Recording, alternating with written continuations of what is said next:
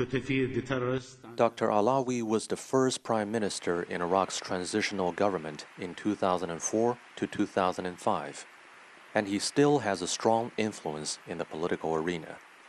He's expressed deep concerns about the ongoing protests, but he agrees that the demands of the people are reasonable. The issue of isolation of people such as the displaced and the refugees and is swelling in Iraq, and the poverty is increasing, and the illiteracy is getting larger. Iraq has rich, high-quality oil reserves and more than enough labor, but neither of these resources has been converted into economic or political development. Allawi says the U.S. occupation destroyed the foundation of Iraqi society, and that is the reason for today's situation.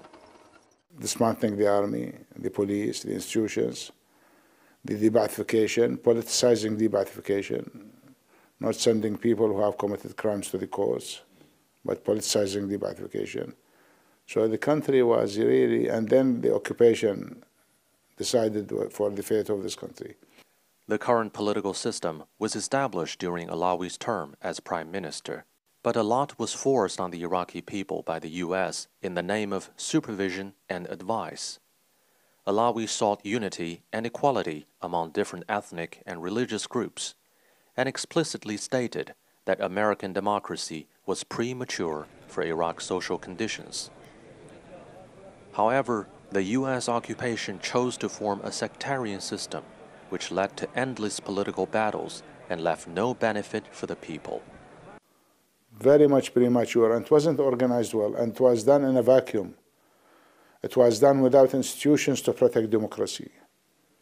But it's not a push button, you press a button and you become a democratic. That's not right. In 2005, the White House published a fact sheet claiming that it was helping Iraqis build inclusive democratic institutions that will protect the interests of all the Iraqi people.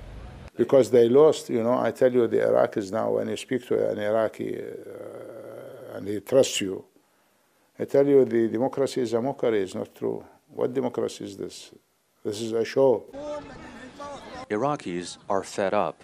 Dr. Allawi, a witness and also a victim of this democracy, hopes that Iraqi people can finally manage to take their own path.